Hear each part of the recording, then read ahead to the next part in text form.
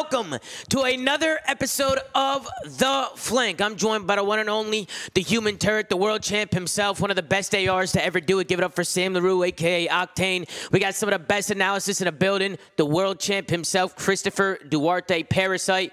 We got the multi-world champion, the multi-champion, a legend, an icon to the Call of Duty community. Give it up for Patrick Price, a.k.a. Aches. And then, of course, we got the one and only, the executive producer of The Flank. Give it up for Benji Nassim.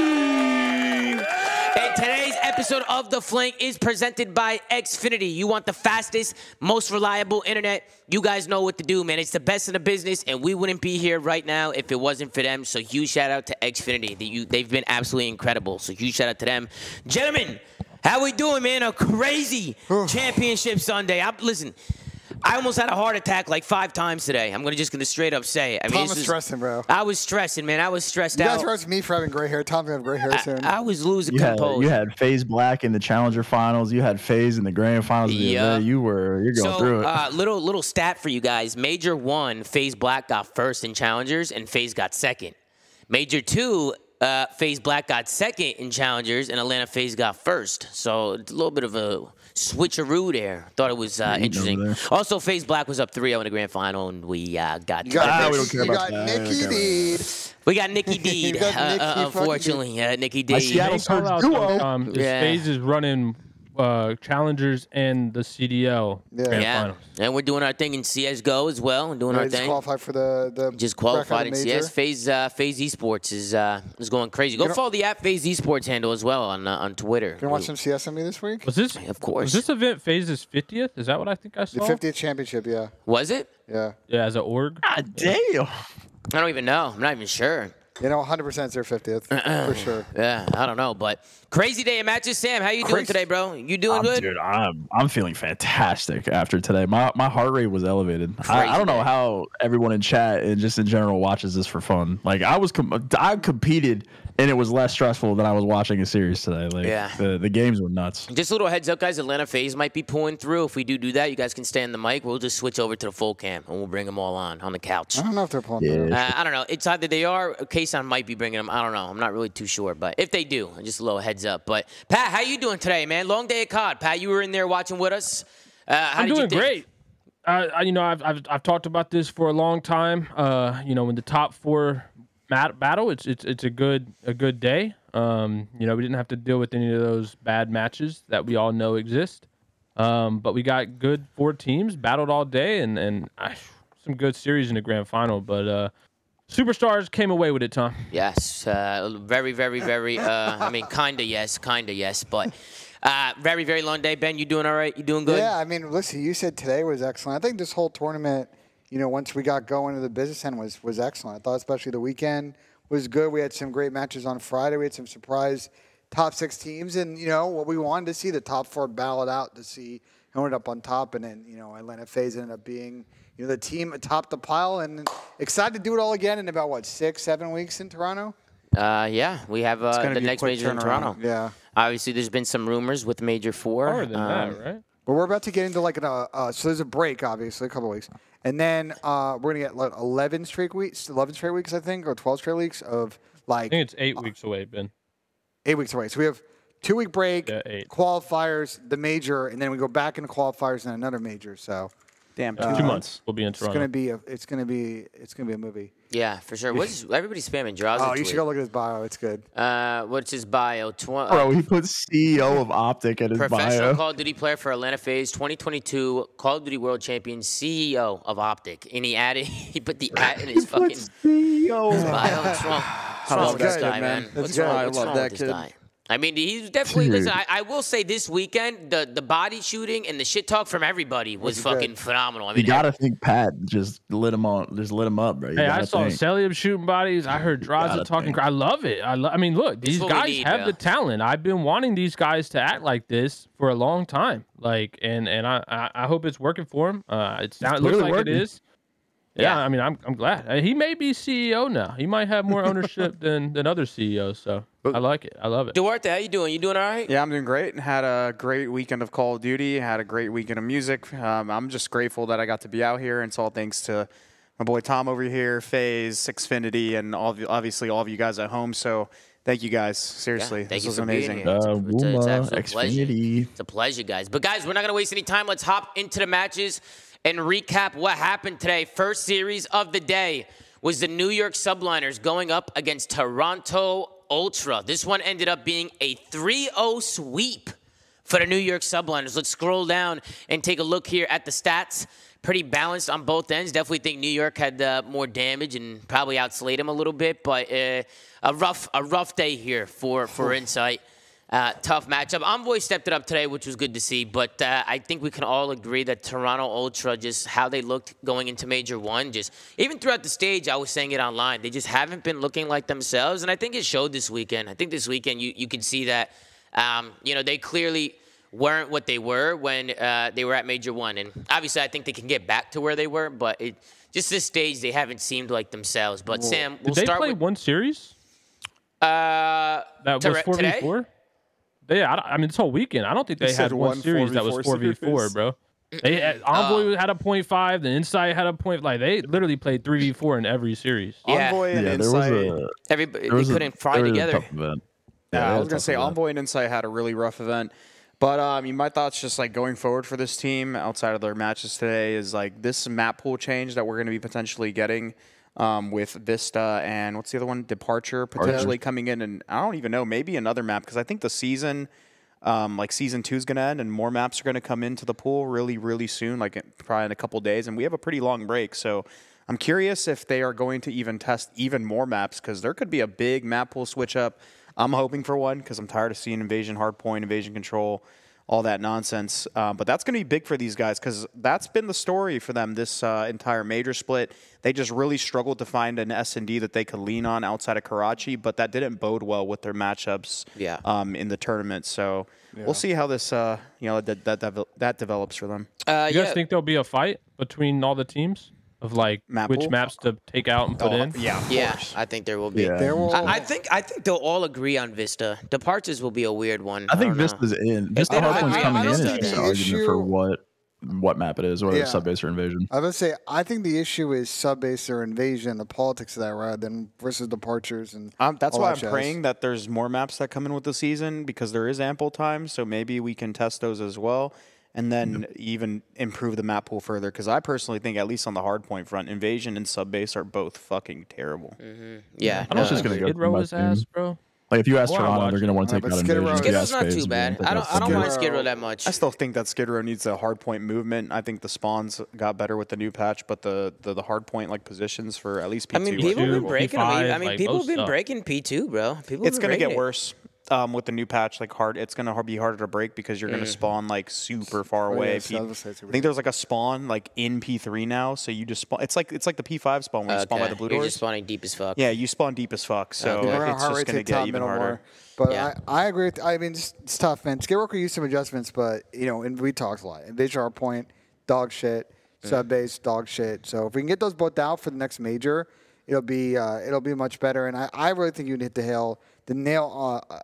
I don't know how to say the analogy. The but you nail have a in the point. coffin, Nail man. in the coffin. Nail on No on Come that. on. Yeah, I don't know what I'm trying to say, but the point is for Toronto, Swiggy. they've lost 6 of the 7 last searches right now. They need to figure out how to find a bread and butter search, and that's probably the work they're going to do over the next 2 weeks. How many fucking cucumber margaritas did you have today? Did you have a lot of Like 2. them? 2 of them? Because Jesus boy, Christ. Benjay. It's Yeah. good work, Benjay. Sam, what did you think about the series? What'd you think? I don't look like shit. Other than scrap, they just had some tough individual performances. Dill had more kills in the control than Jamie had in the series. Yeah. So it was good to see like a bounce back from Dill because that's what we were all looking for from yesterday. He had a pretty tough day, but yeah, overall, the only person that had a consistent weekend I would say is Scrap. Toby had his moments. Scrap is He played really good insane, pod bro. yesterday, but bro, Scrap is one man army for this team right now. But I mean, we kind of expected this going into the major. They were tapering off online. Their S&D, to Ben's point, looked like complete shit, and they only have Karachi to lean on. And when you're going to play New York, who's the best S&D team right now, it's not really going to bode well. So yeah, I mean, it was kind of an expected result, to be honest. Yeah, definitely a crazy day here. K-Sun just entered the building. He's going nuts. Shout out to K-Sun. He was in the crowd all day today, just going fucking I heard crazy. him on stream battling. K-Sun, someone needs to make a montage of all the shit you said on stream because it was loud and clear. Yeah, we can hear you like clear as day. Dude, it was I know, it was hilarious. It's comedy. But let's lock back in. Let's hop on over and watch some clips. Yeah. Take a look at some clips unless you guys have anything else to say. No, let's go in the clips. Let's hop in. So we start things off over here on a Rio. I just thought this was a really big break here for the New York Subliners. I thought this was an opportunity here for Toronto to soak a lot of time, and you can kind of see how it unfolds. I'm going to have to rewind it back a little bit because they get here fast. They trade this guy out quickly, and they got a good setup here. So after they kill Dante, I'm thinking right here, I just don't know through this rotation what the fuck Toronto's doing on this setup. I don't like this setup. Because Dylan's so far pushed out. I'll just let it play so you guys can see how New York breaks it. And then you guys can give me your thoughts. But this is a hill where I'm thinking Toronto have to set up here and just get an insane hold. Look at the spawns that come in as well here. I was a little confused by the spawns. Do you think it's because number 8 pushed out? That's why they flipped? Wait, are you talking about where number 3 spawned? Yeah, or look, the number 3 spawns out. You see how he spawns out and the split spawns come in? I just wasn't sure if that was because Kleenex was going a little rogue. Or if that was, I'm not even too sure why when that they happened. adjusted, did they think they were spawning on 5? I want to see because they because Jamie rotates over. He gives up boxes. So they're gonna get this 4 dead, and I think they just Jamie just did not. So number 8 was not he kind of read it, but everyone else didn't. I think you just have to be careful. Number 5 influences that spawn a lot. A lot of teams will start to push that out, but it's happened in a couple of series that we've watched this weekend where people get that split spawn. Yeah. Like, you can't push past this hill. This is a hill where you have to play a tight setup, otherwise you risk split spawning. Yeah. I think it's less likely to split spawn if you're playing it from the other end, though. Like, if you're pushing out towards that forklift where number 2 is, or pushing out the garage, and they're spawning towards where Toronto is now, like number 7, number 5. That's like where you're way less likely to flip. But on the other end, it's very scary when you start pushing out P2. Yeah. Sam, what did you think about this play right here? Dylan Envoy obviously with a slow start. He picked it up though. He started going crazy, but slow start to this Rio. I mean, what did you think there from the setup from Toronto? Because this was a lot of time from New York. They built their lead a lot here. I thought Toronto was gonna take the lead here, and it ended up flipping on their heads. I think this is just a product of like the priority spawn thing we talk about a lot. Like if one spawn's open, if Toronto will get it or not. And then I think it was just good plays on the 1v1s on both sides, to be honest. Like even though they got the split spawn and it was an ideal situation, I think that Skies really like played the situation properly to set up the break originally. But yeah, this was I think the how this map started, Dill kind of continued his woes from yesterday. And I think that was the reason that this map kind of got out of hand a little bit early here. Thankfully, he stepped it up in the control, but it seems like Dill was kind of struggling early here. Yeah, for sure. And then we go on towards we keep going on in this map. I wanted to tune into the listening from the New York Subliners because I thought it was phenomenal. I thought the listening was insane. So let's tune into how New York sounded here in the Rio Hardpoint. One shot. One shot back time. Two boxes. Alright, all time. All hold. I promise. They need my steps. Alright, Jake. Pick up right.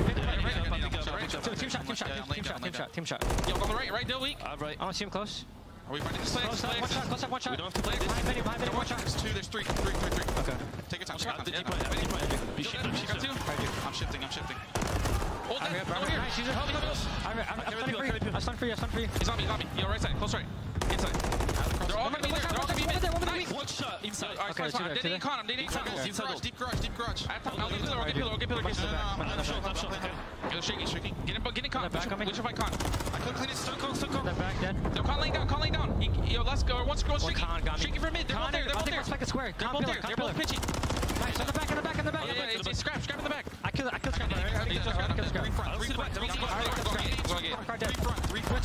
Too short. Humpy scrap. Look at the one. Nice. Give me a kiss. Go. I'll give it. I have my way. Pushing through. Box it, absolute. Alright, Jake. One cloud. You know what I'm saying? Down. Box. Right, no one there. Nice. One more. Last guy. Push through. I'm staying low. Spawning on new. One's garage, guys. One's garage. He's gonna go garage now. I need your back. I need your back. Send it. Guys, he's going P4. He can go boxes, bitch. Dead. Last guy was garage, I'm pretty sure. One shot close up and one yellow alley. Nice. Back shot. And that's going to do it for the listening for the New York Subliners. What did you guys think? They were locked in. Got me bricked, bro. Yeah, like there were a couple really key moments in that. Paco like stress calming that there were 4 hitting through ult, so they didn't have to pick up pinch. Yeah. Dante telling kids to fill mid off spawn, like he ends up picking it up. Like Caesar calling spawns at all times. Like that was fucking perfect. Just the small talk is what impressed me the most with them. Yeah. You could just tell they were all on the same page, and then not too much to see here other than Scrap just completely frying. I just wanted to show why this map was even close, and it was basically just because Scrappy goes fucking insane. I mean, he's 34 and 25 right now. That guy's undeniable, bro. With any gun he uses, it's actually He's impressive. permanent 30 on this map. Yeah. And unfortunately, his teammates were all negative in this one, so Scrappy needed some help here. But, of course, the first map goes to the New York Subliners. Scrappy doing everything he can, but at the end of the day, it just wasn't enough from them. And then we go into the S&D, I believe. Let's see what I got here next. Yeah, then we go into the S&D. Something I wanted to show everybody back at home, wanted to educate some people. I didn't know about this wallbang spot, but this is insane from Paco. I've never seen anything like this. Just to take a look at how New York is playing these games, they seem so prepared, and this wasn't the only thing that I was like going crazy about. Even the grenades that they threw with the, what's the name of that perk? What's the name of that Ordnance. Ordnance. The ordinances. So this is Paco wallbanging Kleenex off the rib, going up the ladder. Kleenex probably would have survived if he kept going up, but he jumped back down. I don't know if he panicked or something. I don't know what happened. He might have panicked and jumped off. But a crazy wallbang there from Paco. What's going on with Paco and these wallbangs? What, it's just practice, huh? Practice makes perfect? Yeah, New they were York saving these. is nerds, man. I love it. Nerds. I mean, they were showing they were nerdy last year off the rip. Like, this has been their MO for a minute, but they definitely whipped out a lot of new stuff here on the weekend. Yeah, and then this is the round 11 here. I'm just going to let it play out, but I just wanted to get ask you guys what you guys think. Personally, I think Toronto Ultra just did the do nothing. It just takes them so long to actually think about what they want to do and where they want to go. And right here, it just seemed like Toronto Ultra, they were indecisive. I don't know if it was because it was round 11 or maybe because Kismet was here. Maybe they were scared of him. I don't think they knew he was here initially, but I know the door cracks open. What were you saying about the door, by the way? So this is just a tip, but basically, whenever you crack a door open on COD, if you run away from the door, it'll auto close. But if the door never closes, that means the player is in close proximity to it, and they could have basically figured out that Kismet was still in this room. How did you? I didn't even know that. Yeah, I'm a nerd. So if you crack the door open and run away, the door closes? It'll close. It'll auto close. Yeah. But look at the play that Toronto makes. The time is clicking now. You got under 30 seconds now to try and make a play because they waited so long to just make something happen. Then they try and get onto the bomb, and there's really nothing for them to do. Dante's able to find 2 from top AC, and then they just get funneled in like 5 seconds as soon as they try and make the play. I mean, New York was just prepared for it. What did you guys think about the strat call there from Toronto? I think Kismet even said it in his interview that they kind of know how they like to play, and they know that a lot of the time Kleenex will lurk red by himself, and even if Kleenex is still red, to watch B until they overcommit A side because they don't want to get caught off guard with a split strat, and they basically read it. So yeah, good plays out of them. That was good plays from New York. I mean, this one goes all the way down to around 11. They were able to close it out. I just wish Toronto would have made just a more decisive play because they just seemed like they were a little confused. Yeah, the do nothing only works when you have bomb down or you're on defense. I mean, do nothing Agreed. definitely doesn't work Offense. when New York knows, if Toby goes somewhere, the other guys are going to be somewhere, and they got a harder read on what you're going to do. Yeah, no, 100%. I agree. And then we hop into the control, and honestly, this was just a play that I thought New York messed up here, man. I thought they messed up. It was, I think this is the play. Was this the play from Dante? So you can see the kills come in from New York. Actually, no, they actually win this. I'm thinking of another series. Sorry, this is where they go crazy. What do you guys think about Toronto's setup here? Because New York ended up wiping them and getting on to this point. It doesn't look like they're filling in left, but they do lose a lot of points. Well, back a lot of to the time. beginning of this clip. I do want to say one thing. Paco is always finding his way onto this point. I mean, he is always on here. I don't know how he's able to find these gaps. I feel like he just has really good timings, and he just knows when he's able to sneak in there. And the fact that he's able to get in here, stop the clock, and find some kills, I mean, you could just see how talented he really is. But when it comes for Toronto, I just think these players off spawn need to go left. Let's go left, like fill in left. I just feel like right is so pointless right now when you have somebody pushing through the front of your point, and then you can see how Paco's able to get in there and make a play. I mean, Sam, I'll start with you. I mean, did you think Toronto fucked up here, or do you think Paco just made the play and just got in there? I think it's a combination of Jamie kind of selling the first kill right there when he jumped at him, but Kiz gets an unbelievable 2-piece to get like middle map control. But defense or offense on this map is all about like dragging arrows around. And to your point, Tom, that's why I think New York is good at offense on this map, because Pacos knows those timings to push up A Street based on like spawns or callouts or whatever. Right. And if you can move the defensive setup on this map, that's where you get your offensive wins. And I think Paco is a real mastery of that at this point. Yeah, and then also something to note on this last round here, in this 2-2 round, Toronto had 3 kill streaks going into this round. 3 cruise missiles, and they still lose the round. I mean, why do you think that is? I feel like, if anything, you use one of the streaks when they're pushing through front. Maybe they burned them away. I mean, what do you think happened here? Like, how do you lose with 3 streaks? I think it's you have so many advantages and you're already on defense that like I almost think people that we talk about on the watch party a lot, people that get defense round 5 play so differently because it's an expected win. So they almost play less like aggressive and less confident because they don't want to sell away their advantage. And I think whereas on the opposite side, when you're round 5 offense, that's when you have to take risks and like kind of overchow or like try to take a different timing. Yeah. And I think that those two in combination with each other lead to a lot of those crazy round 5 offensive wins that we see. Yeah. Agreed. And then, I mean, guys, I'll just ask you, is there any other thoughts on the match or on the series? I thought New York came out and took care of business. I mean, it was obviously a close series, but they do get the 3-0 victory. I mean, Pat, we'll go with you. Any final thoughts? No, New York looked good. I mean, like I've been saying, those guys are godlike. I'm glad that they didn't have any blunders this event. It's going to be interesting to see what happens in the next major.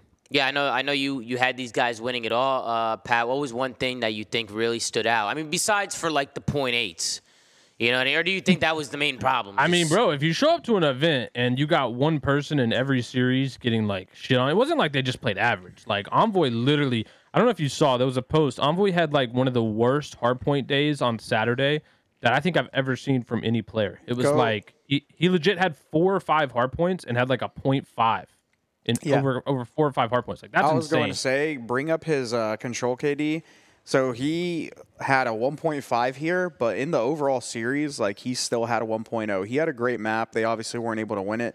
But like the fact that he had a 1.0 where a map that he dropped like 40 kills on is like, he obviously struggled. Yeah, he had one good map, but like Insight and him in general this tournament were just not themselves. They didn't play good.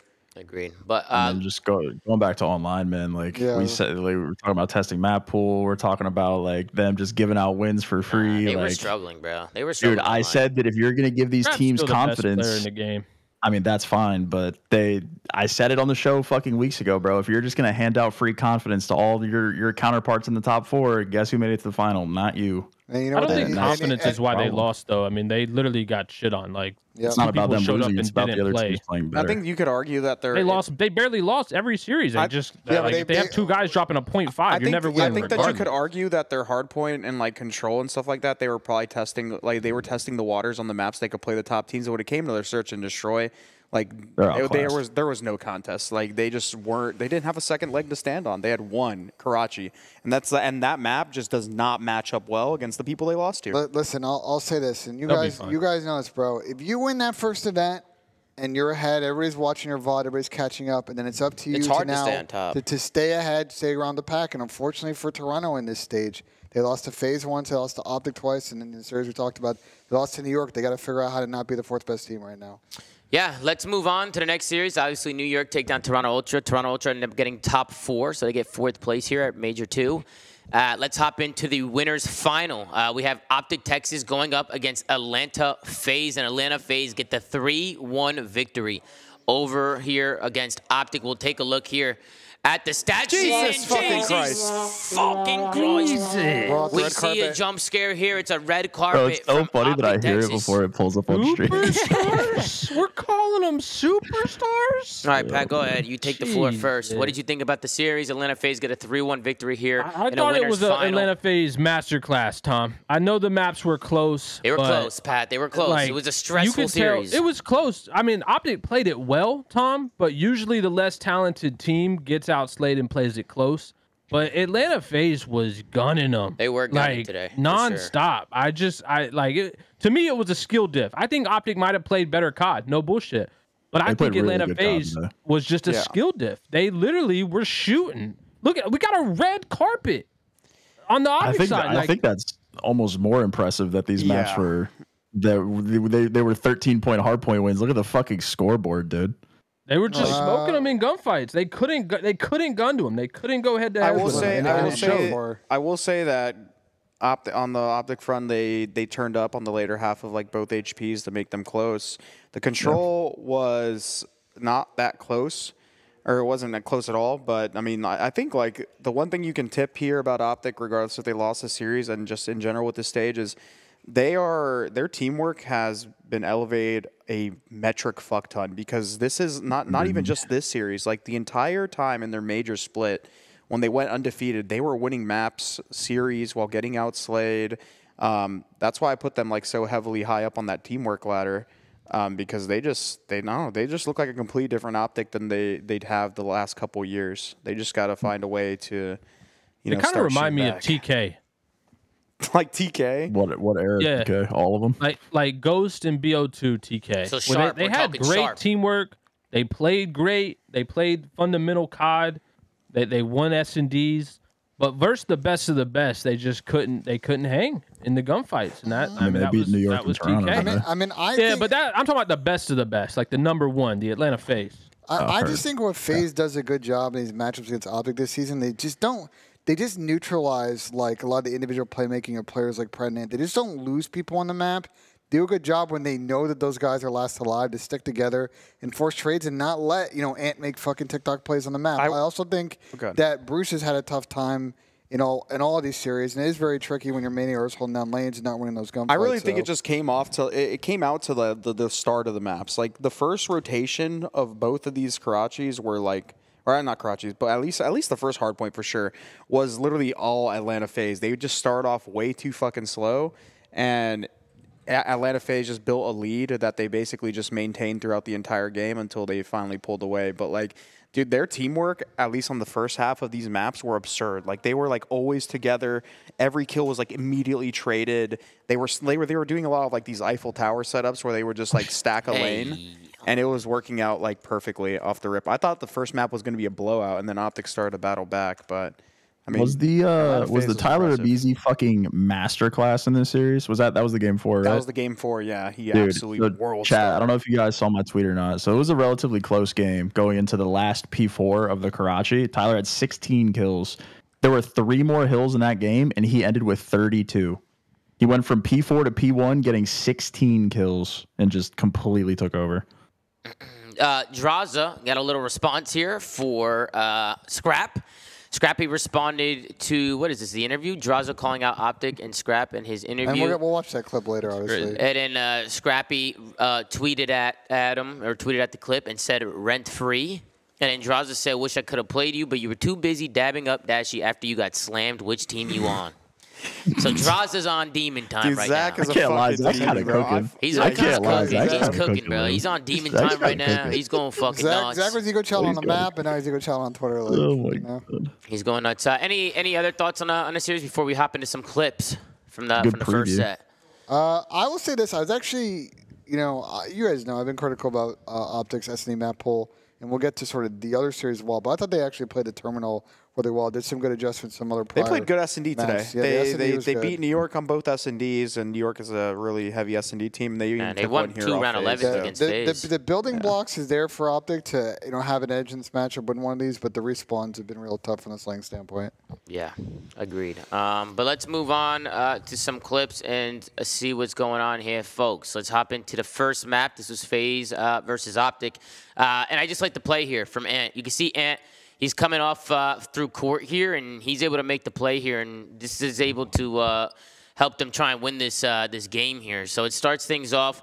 One invasion. Let me scroll up. It was a weird spawn here. So MC ends up spawning fucking behind people here, and I don't know how. And I kind of wanted to slow it back, and I mean, guys, I just really hope we never see this fucking map ever again. Sorry, everyone. It's right here. So I'm going to pause it as soon as he spawns. But, bang, right there. How the fuck does he spawn right behind Optic Texas here on a pinch? Is it, like, how does that happen? Game sucks.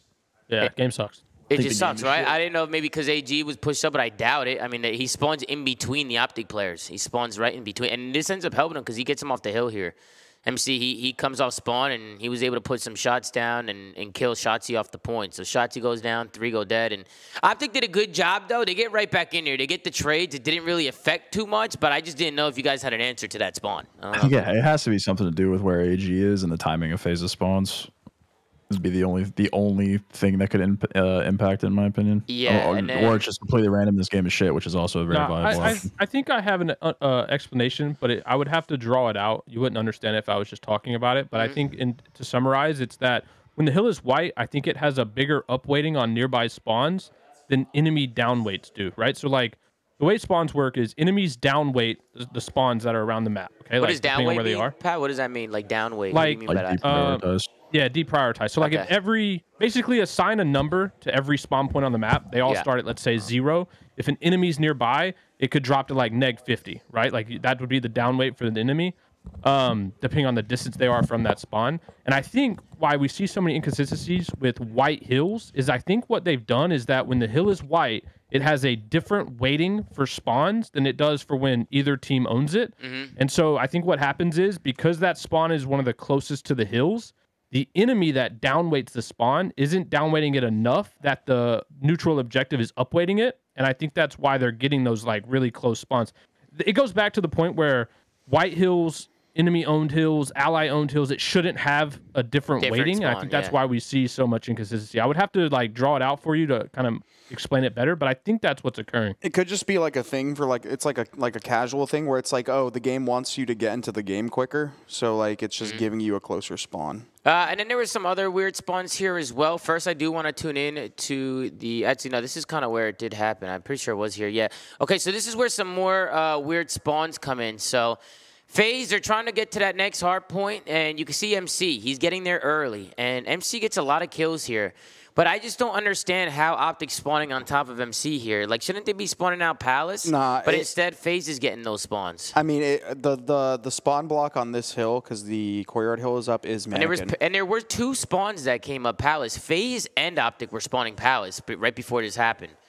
So I'll rewind it back. Later, brother. Later, Kason. I'll rewind it back, and you can kind of see how it unfolds. Like, I'm thinking right here. So 2 players come off spawn. That's because number five is blocking mannequin when they do, and then once he dies, that spawn gets opened again. Because yeah, the 2 spawns on this are the 3 spawns. There's one like where Optic is in Palace now, and then there's one towards where Faze is, and then the other spawn for the spawn out is mannequin. Yeah. So it was being blocked, and then those players spawned Palace, and then once he died, it opened it up. I definitely see it now. I thought. Watching it back, I was like, MC's staying alive. He's getting so many kills, but these spawns aren't flipping. Yeah. But it was good plays by Optic to secure those spawns and hold on. MC almost did it by himself, holding those spawns there. And Optic played around the situation really well. They did. They were kind of like MC was getting kills, making plays, but Optic was soaking time that entire sequence, which was really good by Which them. honestly, P3 and P5, I feel like is the only hill on this map where you can really soak some time. Like it's so hard. This is why we always see this map just go down to time limit. It just always collapses. It's just a lot different now. I'll be honest. This map is not played like it used to be, and I think it's dog shit. It needs to be removed immediately. But let's move on to the next clip. And this is the ending of the game, which can we have had a better ending, guys? I mean, seriously, could we have had a better ending than this? I mentioned the game clock on P1. We got to P4. Bro, that's actually insane. Right, this was a third set of hard points, and this was a third set. And look how it's 237 to 230 in favor of Optic. Now Faze, they're diving into the point. I thought Simp made a great play challenging this guy here, Ace and D. And then he just stays alive just enough to buy some time for his teammates. If Simp would have died there, I think it would have looked a lot different if he would have died right there. Impenetrable motorcycle. The fucking motorcycle protected Simp for a second. But you can shoot through the building next to it. Yeah. The logic there is great. We'll get there with the Paco clip. Him shooting through. Actually, no, I don't know if he didn't do that today. But that was yesterday. But he fucking shot through that whole building. Kason, you can see Kason going fucking nuts in the crowd. What an ending there. Just wanted to replay the ending because it was just so mixy. And I mean, I don't know if there's anything you guys saw there that you caught. I mean, I felt like Optic was in do or die situation, and FaZe just won the fight. I think the main gripe I had was the P2 rotation. Optic was in like a really good spot, and they had streaks to use. And I think they kind of mishandled the situation when they could have got like a really good P2 setup. I think when Brandon was pushed out broken, I think they had a timing to streak there that I don't think they took advantage of. Yeah, and I know even right here we were kind of debating like whether or not we think they should have hopped out here and maybe get that timer down a little bit. But they were in a weird spot. I mean, I probably would have got the time here, and I actually probably would have got the time. It's such a weird situation. Like, you would love if someone had the heads up to, like, pinch all the way around dark and do some bullshit. This was the biggest win right here. But this is such a weird, this right here, weird 50-50 thing that doesn't happen too often on this map. The fact that he's able to stay alive, I just think Simcoe's fucking huge and just wins him the game. It was a good can't believe he ate another bullet right there. Yeah, That's insane. he's just tanking, bro. I think Zach probably still gets in the hill. Like, I think Faze probably still win this. Maybe, because they're you got to think Optic spawning powers. They're looking over it. Like, it's tough. Like, I thought Sim clutched the fuck up right there. If Sim didn't make that play, it would have been close. It could have gone either way. But and then we hop over to the S&D. This is the 4-3 round. The reason why I brought this round up is because Optic keep doing this against Atlanta Faze, and they couldn't stop it. They can't stop the Esky push. And I was thinking, by this point in the game, I'm thinking that Faze got to be stacking this, bro. Like, they keep going Esky, and they keep getting that B bomb down. I was thinking Faze can just give up plane, start stacking B in mid-hall, and just if they go plane, just retake it with your tax and call it a fucking day. But I'm just going to play it out and show you guys how Optic was able to do it. And it always starts with Shotzi, just getting fucking twisted over here on these planners and going rogue. He pushes Faze back, and he instantly goes for that bomb plant. It was a really good play here from Ant and Dashy to just get that aggression, take the space, and get the bomb down. I just guess I'll ask you guys, what do you think Faze should do to stop an Esky push like this? Because I feel like they got to stack. They got to adapt, which they ended up doing as the game went on. But I thought it was too late here. I thought they should have adapted quicker. But what do you guys think? I mean, I personally just think, at least in this situation specifically, they had a guy pin golf cart, so they could have like probably used a little bit of small talk and tried to like activate on it, maybe bait out the guy on the right that was always in the open. Like, he had no choice but to watch over his teammate and then like pounce on the guy on the left. I mean, once that guy's kind of like... They're most exposed when they're still on that old P1, but as soon as you let them get onto your escalators, they had no choice but to back down. I don't know. I think they were just kind of like scared. They didn't want to give them a pick, and they probably. And I do like the strat from Optic. The one thing I do like about Optic strats, they get aggressive, they're decisive on B, but they also have people playing late flanks. Like they're kind of like they're around Dreams or around Terminal, just playing lurks. I don't think AG need to make a move just yet.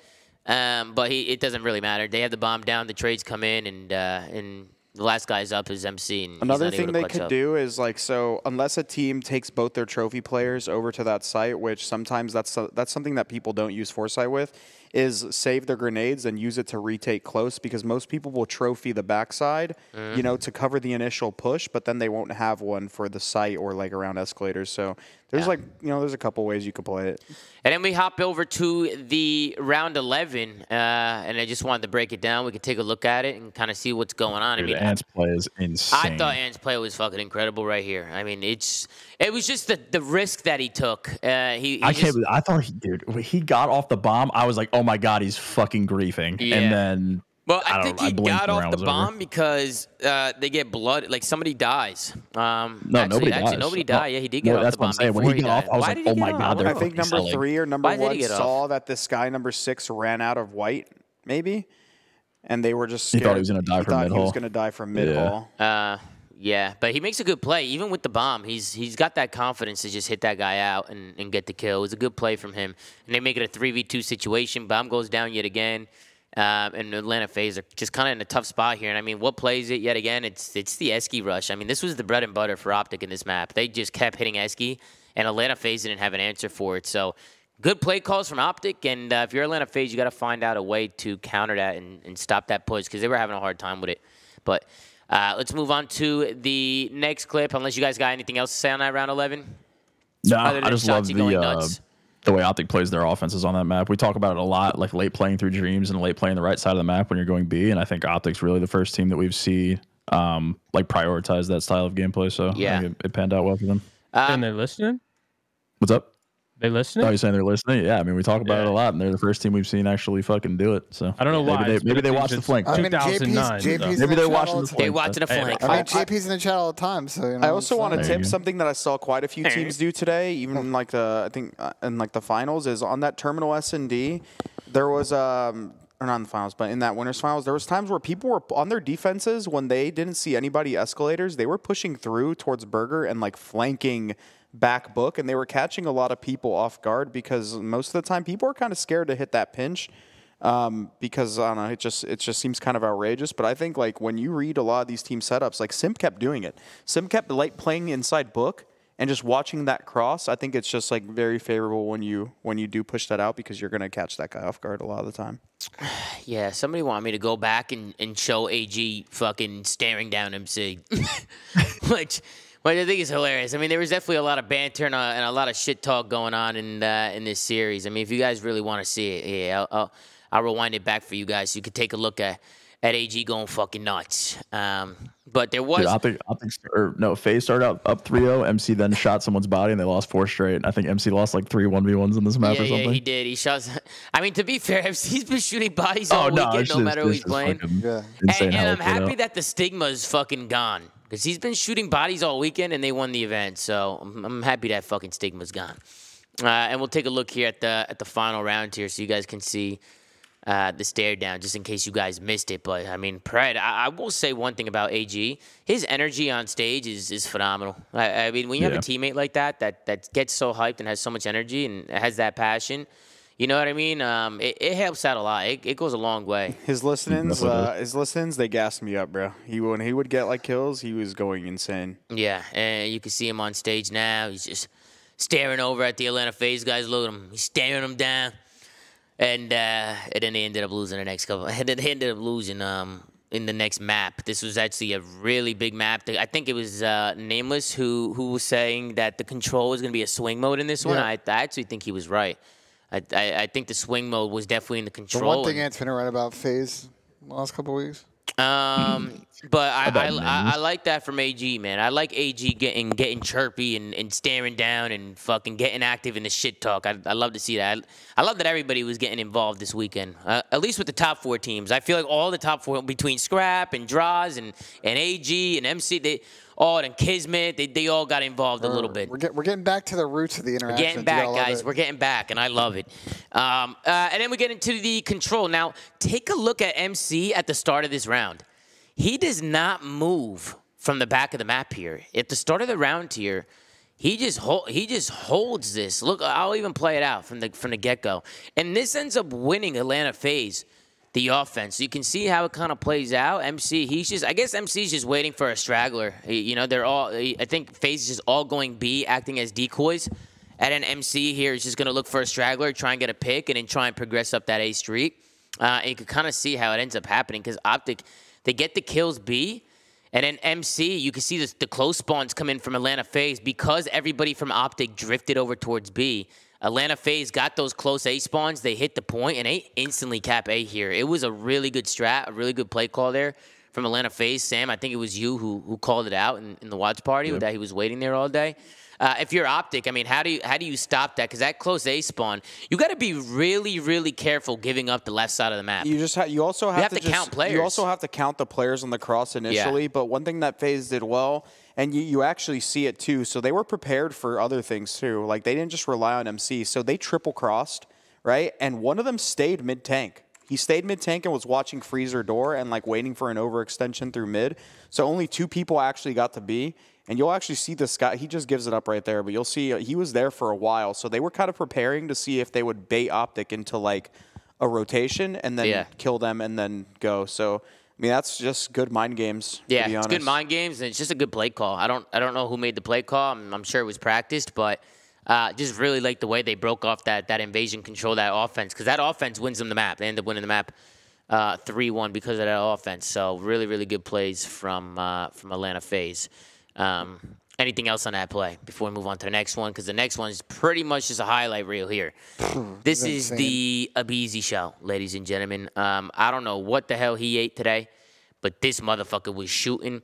I just want to show this highlight because if he didn't do this, I don't think they win this map. I'm going to be honest. I don't think if Abizi doesn't make these plays, I don't see FaZe winning this map. And I think that just shows the individual skill from these guys. They can kind of kick up at any moment. Simp has been going off all weekend. Draws and Selim as well, and Abizi, he kicks the fuck up here. He ends up getting a big streak here, jumps out, finds another 2-piece, and he continues to keep this spree going as well. And this is kind of what mounts the comeback, because look at how far back Abizi pushes Optic just by staying alive and being a nuisance here. He just keeps winning fight after fight, and Optic can't track him. I don't know why this guy, I don't know why Shotzi didn't go bottom green and trade him. Because if you don't kill Abizi, you got to kill him. He almost got this kill here at the end, too. That would have been insane. But you can see how Faze was just able to mount the comeback here off the play from Abizi. If he didn't make that play, I just don't see them winning this map. It was just a great individual skill there. And then as we go towards the end of this one, it goes all the way back to a P1. And it was actually Faze who ended up breaking it. Now, what do you think about the Optic setup here in the P1? So you can take a look here. I'll rewind it back a little bit so you guys see how it's set up. But it's Faze who's coming from Chicken Coop.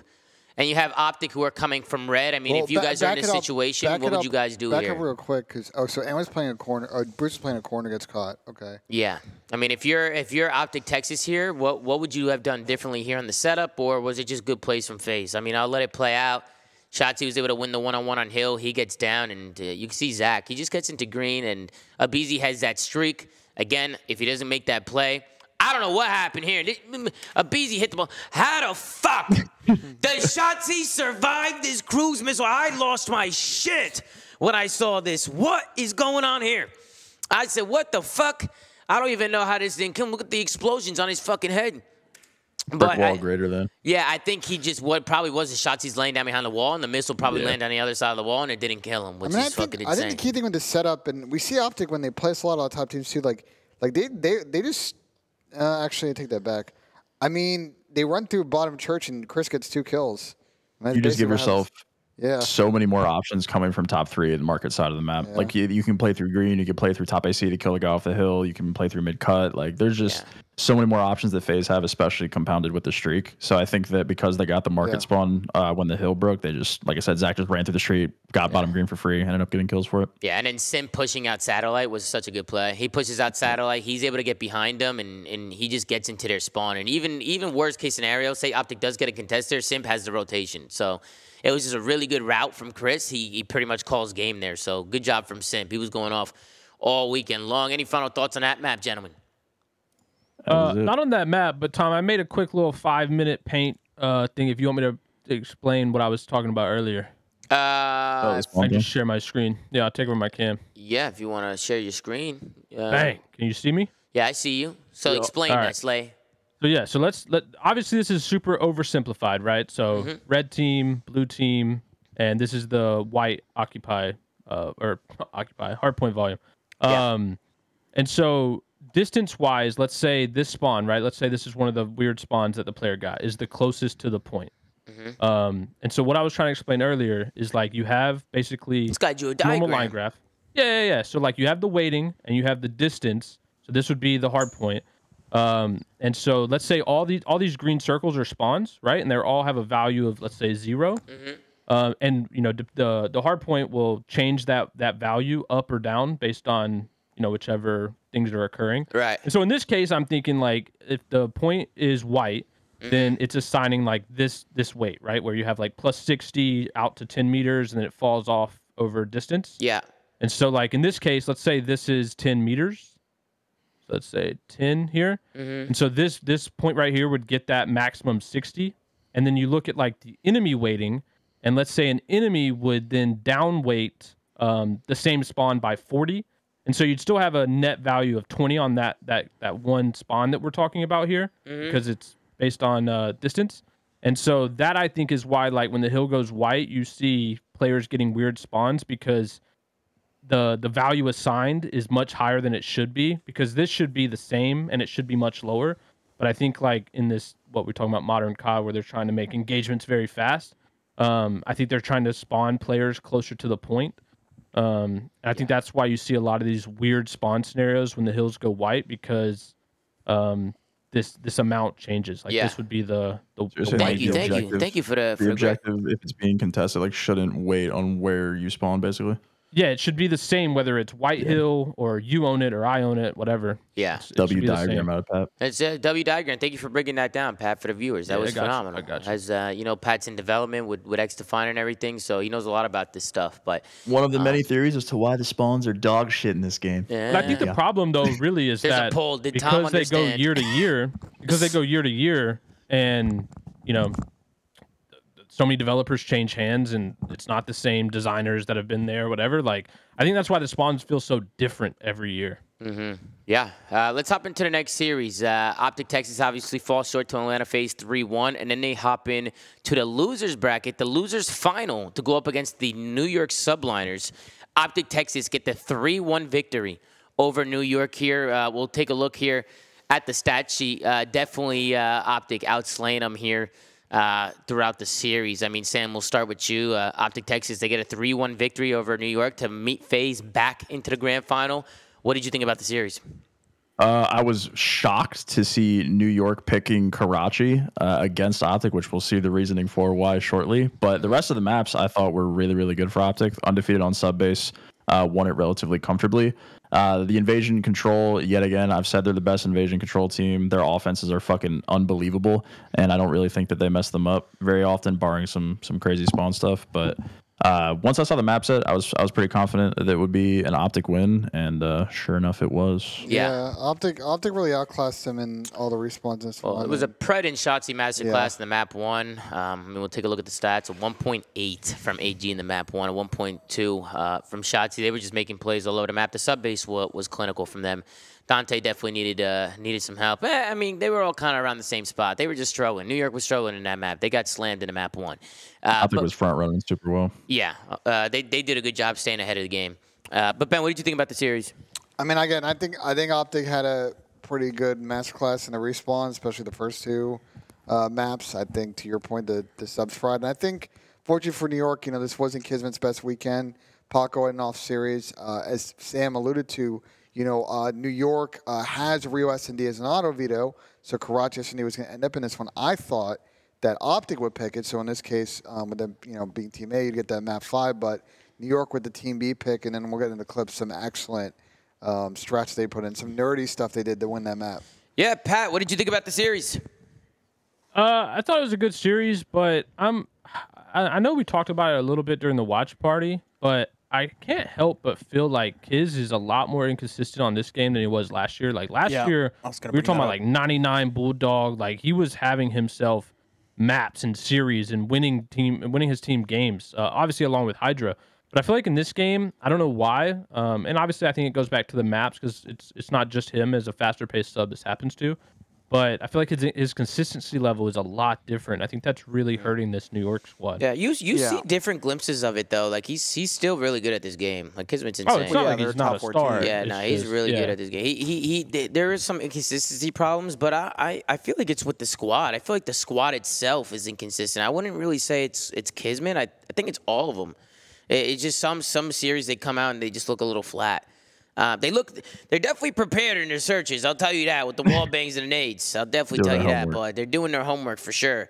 And I'll show you guys some clips. But I definitely think in the respawn sometimes they just look a little discombobulated. I think they're, there's a bit of a wild stat. I mean, if they win game ones, they are 10-1. They lose and they're 5-5. Getting that early momentum is key because such a good search team in this game. They lose the first map and then doors are wide open. Yeah. I almost want to say I want to see him slow it down. Like, does anyone disagree with that? I mean, probably just with the style. I mean, even when he does good, he'll have like 110 deaths. Even though he has like 90 kills, like he obviously gets his kills, but I feel like he's just playing a little too fast. Mm-hmm. So yeah. I have a take, and I want y'all's opinion on it. I think him and Dill are both like really good. Envoy are both like really good superstar compliments, right? Like Dill plays off of Toby and Kiz plays off of Hydra. And I think because of the way that they are trying to like gap fill and like make the right play every time off spawn and like kind of help their main Slayer like do their job to make sure that like Paco is frying or Toby is playing well, I think it almost like impacts their gameplay in a way that like lends to these super insane engagements that Pat's talking about. So like when Kiz is trying to run around the map and help out his team, same with Envoy, like it leads to these super inconsistent series. And I think that they need to play almost a little bit more selfish and slow down to what Pat was saying. I mean, that's just like something that I've noticed as well. I was going to point that out before Pat did, that Kismet's just kind of been inconsistent in this game. And I think he just needs to step it up for this roster. But at the end of the day, like, I said this before. I split these top 4 teams up into the Slay-heavy teams and the teamwork-heavy teams. And Optic and New York are both on the teamwork-heavy side. I think they definitely have, like, Slayers on their team. But more often than not, when they play these, like, Slay heavy teams, you're not really seeing them like go rogue, right? At least Toronto before the major was like a super Slay heavy team. You obviously saw them come out here and kind of have some of their players be flat, but for the most part, like they just got to step it up in the slaying category because they have the teamwork. Like I think New York plays like really good structured Call of Duty, and Optic even has started to play like way better using teamwork. But Kismet from an individual standpoint, and even sometimes Skies, they just have to step it up in the slaying numbers. Yeah, just take a look here at some clips from the series. This was the 3-2 round here in the search. I'll up the quality for you guys. This is a big 1v1 from Sib. There's a lot of controversy in my chat. I didn't think this was a snake at all, but hella people in my chat were saying it was a snake and calling for a red card. I mean, they're fucking nuts in it, but what did you guys think? Did you think this was a snake from Dante? I did not. I thought he was crouching. Again, no snake. This is where snake. Those are crouches there. No, Those are crouches there. It's not a snake by the definition of the GA. Okay, but the problem is, this is where the line gets drawn, and it's just something that is going to be kind of impossible to fix, right?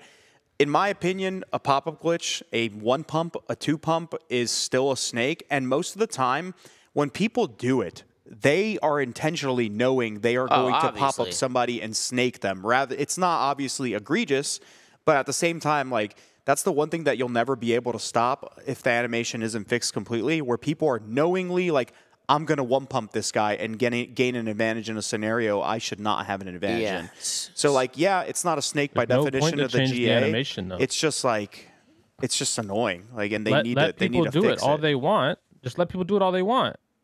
What do you mean? Just give them hella sway when they stand up. Well, yeah, I mean, obviously there's ways to fix it. Yeah, no, I mean, that is a good, that is a good way to do it. It's just, it's so cringe. And then also, I mean, it makes the most sense. Like, if you want to do this, when you stand up to go for a gunfight, your aim is swaying like crazy. You can't hit your shot. Yeah, there needs so to be like do a this stamina and get all the, like, you can do all this, get all the information you want, but you can't stand up and take a chow right after you do it. That's the whole point.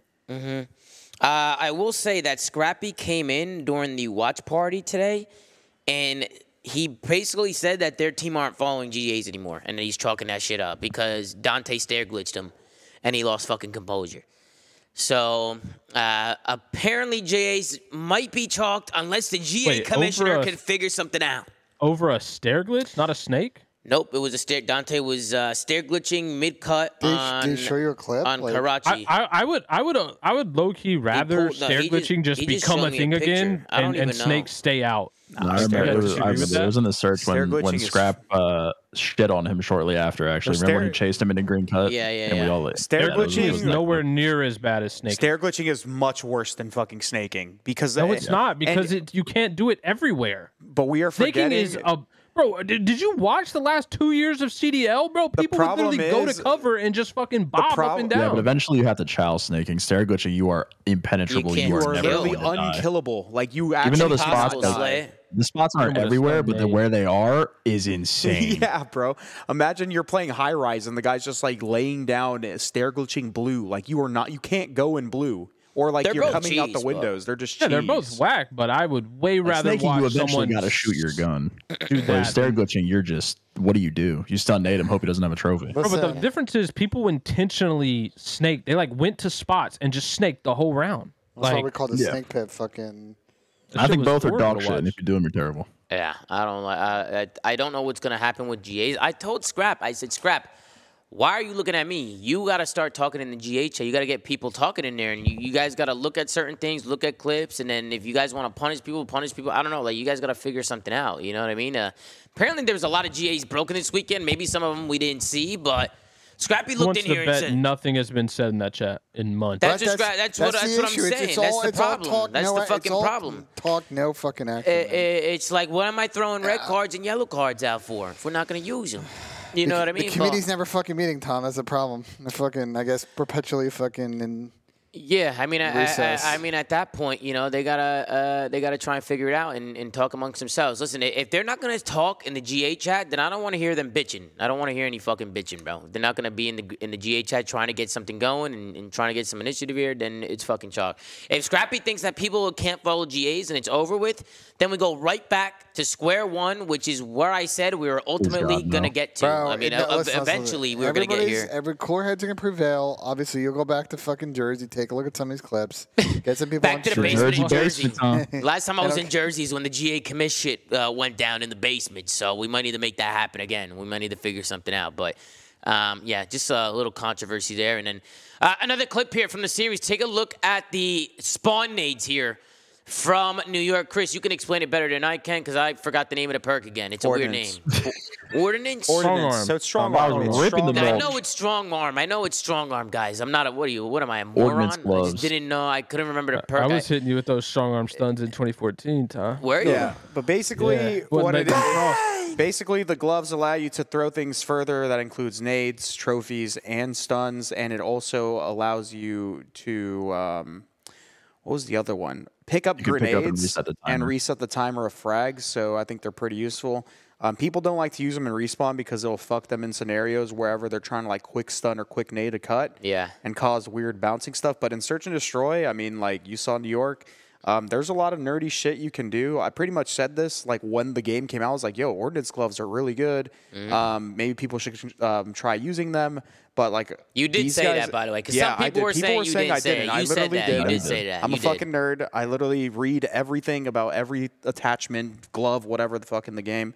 So I'm glad that somebody actually took the initiative because I'm concerned they might get like banned or GA'd because Why? God, Why? Are they not. banned? I I don't hope know. to I'm Bro, God hold they I'm on, not real don't. saying quick, they real should. quick. Let me Do you finish. guys not remember Backlot in COD? We didn't even have any Backlot with perks, the bro. prisons Listen, of Backlot. You Right. had to dodge pre-nades. That was literally Yeah. like if you're on I'm offense, not that was saying the they fucking should. Let point. Chris- guys, let I'm Chris more finish. so Let just Chris saying finish. that like other things in the game, some people might just view them as cheesy because, for example, like at least on Karachi, if you throw those nades every round, it pretty much just denies any sort of coup or instant top 3 control. And all it takes is one because it's a car bomb. So that's going to mean like that is going to set a meta where that nade is being thrown every time a person is off spawn. And that essentially just denies any control over that site and it makes the defensive end on that bomb OP. I'm cool with that. That's one less frag that the defense I'm not has. saying it should. I'm just saying there's ways that these pros can view stuff like this, especially like even those like crazy wall bangs that probably won't get patched because the developers are lazy. And The wall bangs are godlike too. yeah, it might get GA'd. I hope they don't. But at the same time, I thought it was cool that they took that and innovated with it because, like I said you could do some crazy shit. I'm not taking credit for their nade. Like I didn't go there and learn how to do it. I'm more so just saying it's great that we saw some innovation because New York's been pretty much doing that even since last year. New York's always ahead in search. Watching They're always doing watching FMJ Troy come is out from banned, backstage isn't it? is hilarious. What happened, Pat? Isn't FMJ banned?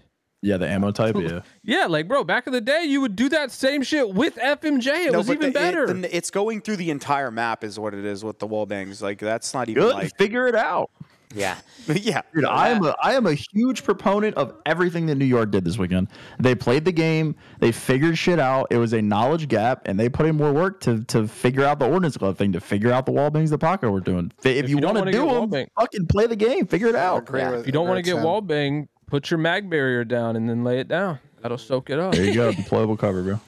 Then we hop into the control here, and I thought Dante kind of messed up here, bro. I think he should go to point here just to kind of see how it happens. So that's 1 dead, 2 dead. Now that is 3 dead. And then the last guy is coming through mid. Boom, dead. Right here, everybody should be booking it to point here. If anything, number 5 should be cutting like red in laundry. And Dante should pull out his pistol and get to that point and stack that point. Because instead, they only have 1 guy on it. Dante decides to play kills. They get more kills off of this. But what ends up happening is, look, they're even getting more kills here. And then Dante gets a 3rd, but then Dashi wins 1 fight. And they're already here now. And then he loses the fight on Hill. It's just, man, that was an opportunity for New York to make something happen. Even if Dante like didn't flood the hill, which I think is the play he should have done, like he should have also held the cross a bit earlier. So his teammate coming down 8th Street, like he of the 3 options that he chose the worst of the 3. And I talked about this. What do you think, Sam? He should go to point there. I mean, obviously, I think he should go. I think him going to to point was more important, but I think he was just paranoid that he was going to get insta trade from this angle. Obviously, his teammate. Yeah, I was going to say obviously his teammate is there, but he's kind of watching the mid cut. He's not really watching for that close mannequin door. So he definitely should have gone to point. I think that, but what I'm talking about, like in terms of watching the cross, like he had to make sure he didn't get insta traded. Yeah. Well, once the guy mid dies, there's no threat of a trade. No there. trade. Once the guy dies, he's already regenerating But his once health. that guy mid when dies, he he shoots pretty him in the much back. turns around and it's kind of Yeah, he just runs across, fire car straight to the point. He should have gotten the point there. And then 5 cuts Mannigan or cuts their mid cross, and then I think 6 eventually will show up a search. I think just Dante just waits for that mid trade. I think if he full sprints it without knowing where that last guy is, he looks troll there. But once he dies, there's no excuse not to go to point there. Yeah, and then after that we head into the 2-1 round, and I mean it was clinical from Optic on the offense. They are really good. They're insane at offense on this map. Just to kind of see how it all unfolds, they're able to get pushed up here. I mean, New York's doing a good job. They're pushing out left. They're playing tight because Optic, they were getting kills, and they kind of got New York kind of pinned here. And it starts with Ant. He wins a gunfight on the pinch. Kenny, he ends up falling here, but he makes them both one-shots, so Dashi immediately gets back into the play. And then Dashi, he angles himself so the guy in Hill can't kill him. He's able to get that guy off the soda machine. And take a look at this. That is probably the cleanest 4 dead you're ever going to see. All 4 players go down from New York at the same exact time. The gas spawn was being blocked, so they spawn out deep broken. And Optic worked the stack here and win the round. They take it with ease. Fantastic plays from Optic. They're really good at offense. Sam, why are they so good at offense? What makes them so good at it? They just understand how to play like those mid timings and the spawn kills. Every time you see Optic win an offense on this map, it's a product of someone getting into their gas, like the building outside of Mannequin, and playing the kills on the tank and things like that. Yeah. They block that gas spawn, spawn them blue, the round is over. Yeah. They always find a way to get through Mannequin and mid, and it's a collapse, bro. It's fucking poetry in motion every time. Yep, agreed. And then we move on to the hard point. And I thought going into this P5, Shotzi made a great heads-up play here. This kind of, in my opinion, I thought this changed the game because I'm thinking New York, they're gonna flood through street and maybe get some tax on New Hill and push through front, kind of force Optic to those like back gas spawns. But instead, Shotzi, he finds a timing here on the pinch, and he does find a good timing there. It doesn't look like Kismet sees him. But the streak comes down for Dante, and Shotzi's able to find a 2-piece. So it's just so big from Ant to make that pinch while the streak is coming down. Because you know Dante's going to kill this guy in Hill and get the information. This is looking like a New York break, but Shotzi makes a good heads-up play here.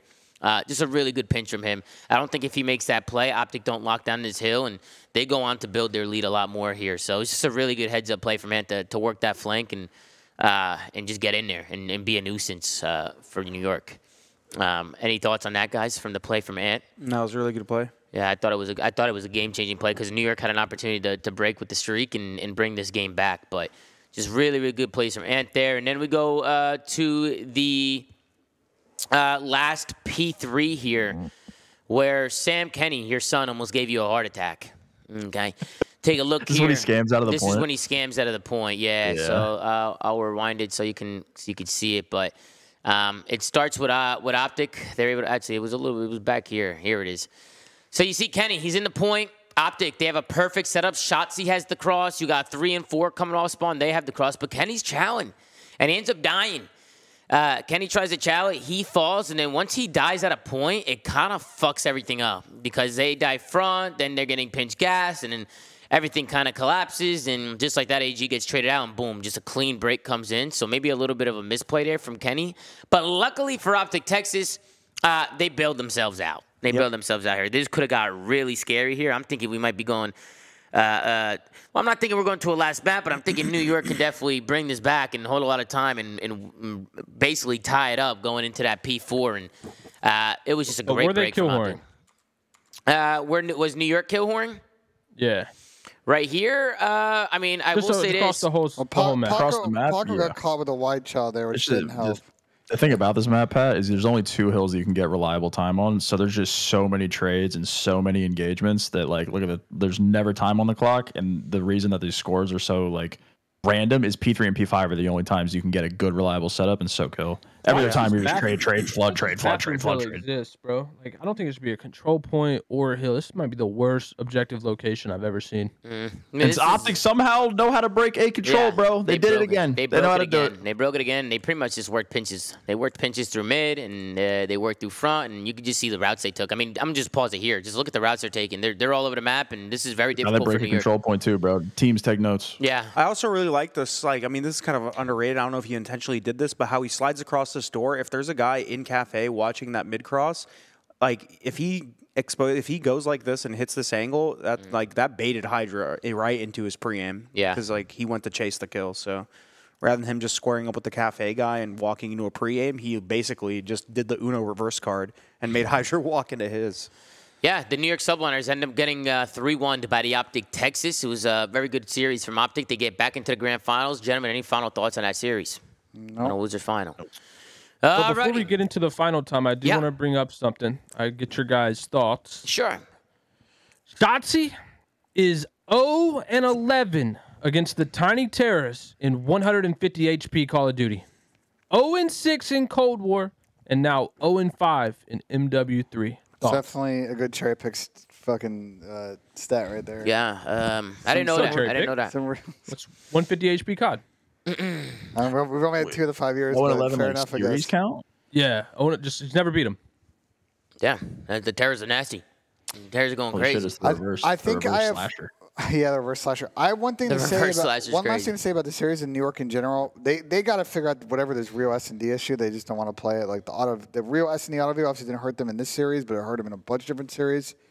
This split, I do think that they need to figure that map out, especially if the S&D map pool changes. They're gonna be forced to start playing it at some point. Yeah. Let's hop into the grand final. This is what everybody's been waiting for. We got Atlanta Faze going up against Optic Texas. Not trying to toot my own horn here, but I was absolutely flawless through my predictions today, as well as Sam. Me and Sam were both flawless. I fear we know ball. Is there any reason they stopped doing the full prediction? Like they just take whoever. Like if you pick the winner, you automatically get like a free spot.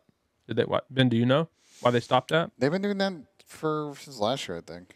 No, they used to ask us like, who would you pick in this series versus this series? I don't know. I think because they just don't have time to do the graphic. I guess I don't know. Oh, all right. Seems it's a time thing. But yeah, let's hop into the grand final. This is the last series of the weekend. It's been a long weekend, so I really appreciate everybody who's been watching the watch parties, tuning along with us. But we finally get down to this. We got Atlanta Faze going up against Optic Texas, and Atlanta Faze did not disappoint here in the grand final. They end up taking it 4-1 here in the grand final. You can see the 4 maps they won right here, and then well scroll down. We'll take a look at the stat sheet. Jesus. Everybody Jesus negative Christ. except for Kenny. Kenny saved him with the soundboard here because he's got a 1.18. So Kenny needed some fucking help because my man had 20K damage. Pat, you gotta take that back, bro. Kenny gets better on land, bro. That's a fact. He always has gotten better on land. I sadly don't think that's a fact. He did play good in this series. But I'm just gonna read you off some KDs against the top 4 teams. What about the land? What about the land match? Shotzzy against Faze. I'm gonna read you off from this major. Okay. Shotzzy against Faze, 0.77. Dashi against Faze, 0.82. Pred, 0.99. Kenny, 1.02. Shotzzy against New York, 0.93. Dashi, 0.94. Pred, 1.0. Kenny, 1.1. Against Ultra, Shotzzy, 0.87. Dashi, 0.97. Kenny, 0.98. Pred, 1.08.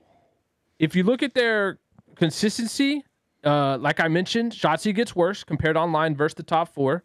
Pred gets better, and Kenny and Dashi are about the same. So we care about KD as a metric of whether you're good or bad. No, it's total kills. Total kills. So we care about KD as a metric of whether we're good or bad. No. Total kills. Whether you get kills on land versus online. If you get more kills online, I don't know if he's saying then good you're or bad. better than you are online or on land. It's just a fact. It's not a. I don't think he's saying they're bad. I'm just saying he's saying that they perform They're worse. obviously Kenny's a star. Pred's a superstar. Shotzi's an all-star. Although I will say, and I did say this live, Sam, you were there. After this event, at least, I'm thinking Shotzzy going down to star and Kenny up to all-star. Yeah, I do think. I mean, he's playing better than Shotzzy, so I think that's fair. I mean, I just think we've talked about this with this Optic team that Brandon's not always the quickest player, AG's not always the quickest player, Ant's very quick, and Ken's trying to fill the gaps. I think against FaZe, you see sometimes like their trade chemistry, like their ability to trade just doesn't work. I've noticed a lot, like Ant's in these 50-50s of like he's definitely making individual plays, but there were times during the series where Ant was definitely getting baited by his teammates and they were nowhere to be fucking found on the trade. So I think they got to go back, watch the film, and work on, I don't know if it's a mental thing, I don't know if it's a chemistry thing, on just playing the same way they do against other teams and not being, I guess, so scared to play FaZe. I don't know if they. I wouldn't say they're scared. I just think FaZe is just better. Like they're just a better team. Maybe scared. You guys get what I'm saying, though. Maybe scared is not the right word, but they're definitely switching up to their play styles and timing. And they just can't shoot against them, bro. I agree with that, Sam. That's a better word. Did you not see how Simp was starting maps? He was running at them. 13 kill streak to start the grand final was definitely he was just running at them. It was the most disrespectful clip I've ever seen in my life. So a few clips actually from Simp here. I mean, to start things off. So first we start things off here when it's going from a P2 to a P3, and watch how Simp is able to flip these spawns. So he just plays a corner, which I love. He feels the pressure, and he waits. Then he's able to find two, finds the three-piece. Now look at the spawns now. Optic immediately flip out off that three-piece, and they're spawning out. Not only do Faze get this time, but now we go into the P3 hard point, and you got Simp that goes on a 13 kill streak here against Optic Texas, which is a very difficult team to play against. And Simp makes it look easy. So let me rewind it because you guys did miss that first gunfight there. But that was actually for the streak there. So Simp, he's in this next hard point. He goes rogue. He's able to flip spawns by himself. And you can see him at next. And I guess we'll just let this play out so you guys can just take a look and see the plays that he was able to make. I think we're faded right here. Look at this. Kenny should have calmed these in this corner. And I don't know what this guy does when he comes around the corner, but watch this shit. I mean, this was just crazy. And I love right here that Simp, he gets the kill and he pushes out. And he bumps Hill. He has somebody else get Hill. I like how he gets shot here and he doesn't turn around and chow. He jumps off a top three, able to find one, able to find two. Then he's trying to stay alive here. He wraps back with his king. He kills 3 times on this streak. He's probably fucking tweaking. Yeah. Now, Kenny's definitely like, somebody fucking kill this guy, please. And you could just see just the way that he's able to read pressure and maneuver around the map. I mean, he's very, very good at just switching lanes and switching up his positions. Like, you can't track him. Like, you don't know where he's going. Even right here, he wins a gunfight while stunned. And he just continues to go, and that's going to do it for the 13 kill streak. He ends up going top bridge here and dying. But you can see, just from Simp alone, these motherfuckers are up 100 points. Like, Simp just went fucking crazy. So I definitely wanted to highlight that 13 kill streak because that was a record breaker today. That's right, the current record for... Yeah, Dante had 10 before 10. that. And then this map gets close, man. We end up going down all the way down to a P2. And to be honest with you, Faze, they win the fights. They spawn Optic out. I'm thinking, yeah, this is all over. GG, I'm feeling good. I'm smiling. And then I see this, and I go, oh, shit. Oh, no. And I'm like, what the fuck is going on here? They start trolling. They stop shooting at the guys running out of front. They all fall. And just like that, Optic are able to win the fights P2 and send this to another P3 hard point. I was a huge player here staying alive. Who didn't? Kenny? Fucking dolphin diving and shit. No, he slides out of the hill, chows the spawner, comes back. They need 5 seconds to win. He bought all the time in the world. He goes nuts. And I mean, Faze, they're able to get a couple more seconds there, but this is where I'm getting a little nervous now. I start shitting my pants a little bit. You can see the setup from Optic. It's a perfect setup here. I mean, they're ready to go. They're locked in, and it's not a perfect setup. Okay, it's not. It's definitely. I think. Break it down, Benjay. Brother, go ahead, Benjay. Break down the setup, Benjay. So I assume AG's trying to play for a top 3 hop. But I think they kind of, either it's bad communication or the fact of the matter is the guy in Hill is only limited in so much of what he can watch left that, AG's going to get singled out because they have no info. The guys are going left. He dies stairs. And all of a sudden, you're shifted on the right, and they have all the high ground on the left side.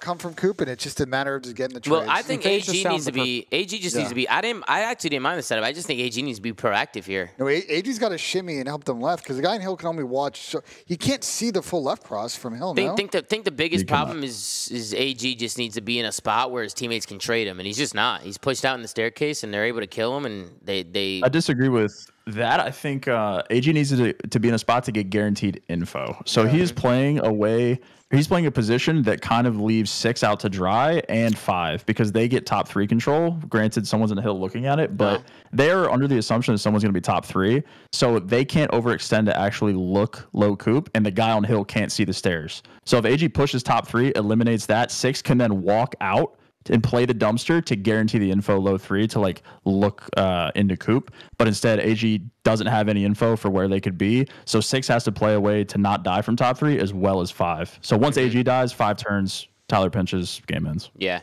I was thinking just have AG just stay proactive on the stairs. Like, check your top, check your low. Check your top, check your low. Like, throw some shoulders. Like, throw some shoulders. Like you said, get the information. I just thought he could have been more proactive and just been more mobile here. But he ends up just laying down here, and he just gets shot in the back. And then I think the 1v1 here on the pinch, because you see what happens.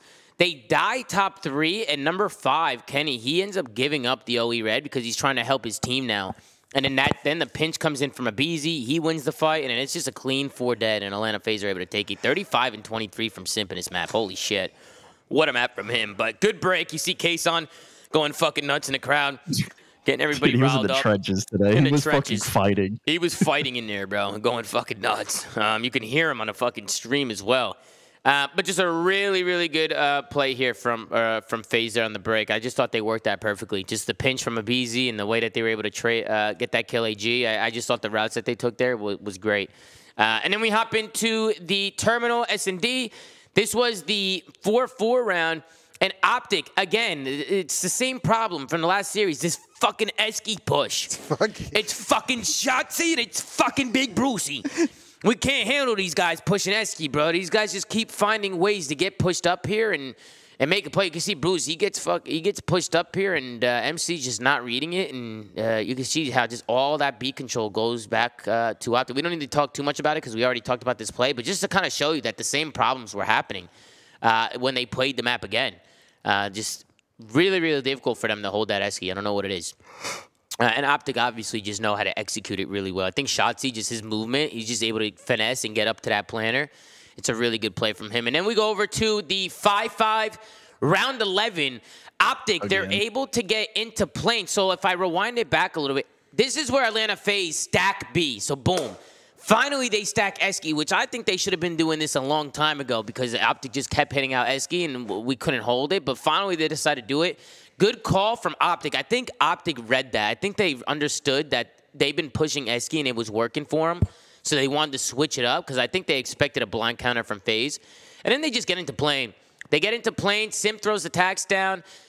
Me personally, bro, I think those tax Esky should be saved, bro. If we're going to stack Esky, I think Atlanta Faze should save their tax. Just use your numbers, save your tax. Worst case scenario, they go A, you can retake with your grenades. If you don't have grenades to retake a full plane setup, you're not winning the round. You're chalked, bro. You're fucking chalked. Because even, like, looking at it, like, they don't have anything. Simp threw his nades in there, and he got him tagged up. Like, Simp hit him with his nade. There was just nobody there to throw one with him. And then you can see the trades come in. And I think right there on the pinch, you can see Selim and Dashi, number 1 and number 8. MC sees Bruce, but look at how Bruce plays this. So he's able to find one on the pinch from MC. And then he finds another one here, just kind of staying alive and playing his life really well. He's able to find a couple kills on a pinch and go massive. So Dashi wins him the map there. Big plays from Big Brucey. Now you see the Green Wallers going at it. They're going fucking nuts. The crowd was electric today. Good plays from Brucey there, huh? I think if MC wins if MC's more, because MC sees him here. If MC wins this fight, because he sees him cross here, if he wins this fight, I think Faze win this round. He gives himself bad timing. So if he would have, like, I mean, obviously it's like hindsight because he's probably scared that he's going to get re-peeked from like cockpit and die. But like he's like very cautious and he's hugging the wall and like looking towards cockpit. If he just like ran straight down the hallway while keeping that hallway gap in his sights, put shots in the pred. He's the one that got pred one shot. Yeah, he would have saw Brandon cross back towards Dreams. So like when he comes around that corner, he's under the impression that Brandon is already towards terminal, and he just gets shot on the side, kind of. Yeah, it was a good play con. Optic also won all their fights as well. I just think Dashi goes fucking nuts on a pinch. If he doesn't get that 2-piece, I don't think they win this round. Dashi just makes a really, really good heads-up play. And then that's obviously going to do it for the S&D. There was a three-piece nade from Kenny here in the 2-3 round. If you guys want to take a look at it back home, just in case you guys missed the series, but we'll take a look at it. Kenny, I thought it was really weird that Faze got into book here with 3 guys with no trophy. Isn't that not like a very big risk here? I mean, you got no trophy in the most naded place on the map. And you can see just all the grenades coming in. They just get bombarded with frags, and Kenny with a nice little 3-piece nade there. Just a little highlight. I don't think Optic was doing that every round. Like maybe they were flak either? Maybe no flak either, bro. They got hit by multiple nades. They probably had they got double nade. Maybe Okay. Kenny was single nading it before, but they ended up double nading this round. Either way, it was a good blind counter. I mean, the thing is, though, it's like you can't run every single strat off of like having trophies or not. Like, it's just not like if you're gonna do that, like you're just not gonna have a lot of variance. It's a 50-50 whether they naded through dreams, because they were throwing those dreams nades a lot, like from low parking lot into the terminal cross. So they just it happened to be around their triple hit book. Yeah, it's just a blind counter. And like, then we get to the control, and I'm like, fuck, man. Optic Texas get a clean 4 dead here. They already have 1 tick. They 3-stacked the point. I'm thinking this is fucking chalk, but look at how this unfolds. I mean, this was a crazy ending. Fucking hell. Bruce spawns in hell. He can't get there in time to help. The Faze boys are desperately trying to get in there. That team kill from Ant, I think, was big, but it's also a clusterfuck.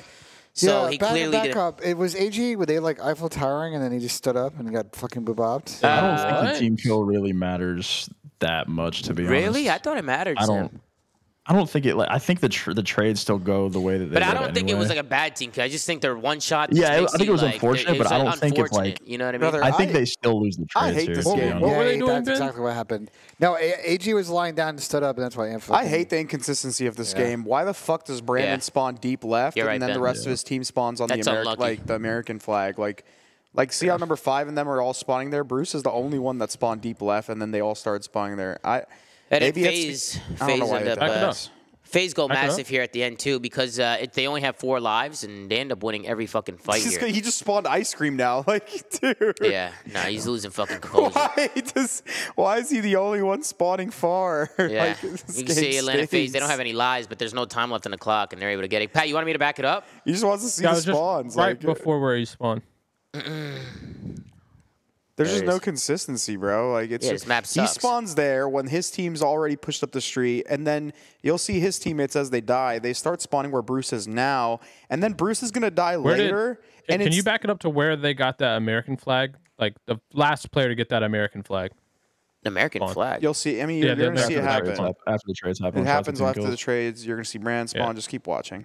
Just before Brandon spawns. This just doesn't make sense. Like regardless, like how these guys spawn here, but then you're going to watch Bruce later. He spawns ice cream instead of at the fortress for no reason. It's just look at here's an American guy, another American guy, and then you're going to see Bruce spawn fucking ice cream. Why? Yeah, I don't know. Why does he not spawn? You just got the bad RNG, Chris. I know, but like, why? It's just, look at this shit. Look at it, brother. Why? I don't know. What the fuck? What is the fucking point? Pat, would that happen next to Flat?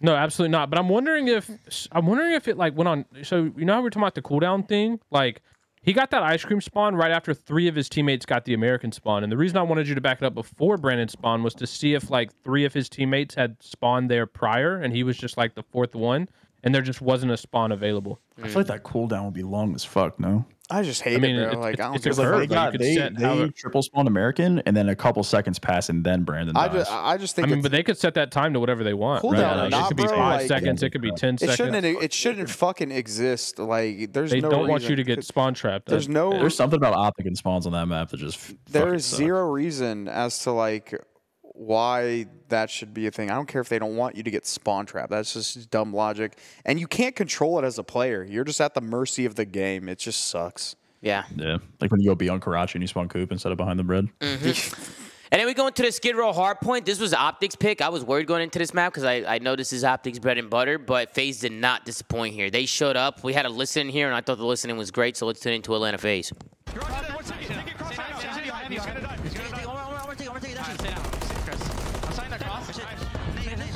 I needed it.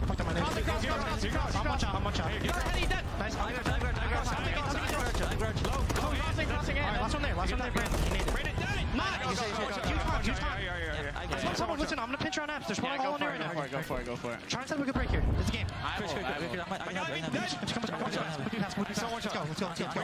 guy's spawning tunnel. I got MC, hold on. Come with me inside.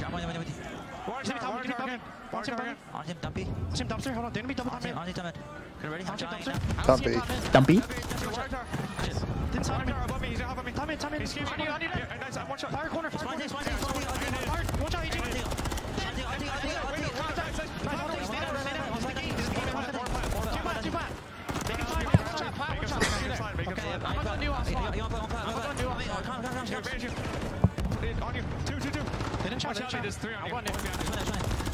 Two there. Missing Brandon. I'm new. Brandon there. Missing Kenny. We're missing Kenny. Hold on. I'm gonna hit this hold. Let me tunnel, boys. We spawn out. I have tunnel. I have tunnel. Hey, I'm helping you on. Tunnel's good. Window 2. Window on you. Challenge you. One new. I spawn here. Bro. This map is awesome. I don't see anything crossing P5. Brandon, Listen, hold on. Pitch you ready. I'm one shot. You got me. One shot. All right. One old, one tunnel. They troll bad right here, too. MCWs. They're gonna be tunnel, Tyler. They're gonna be tunnel on me, guys.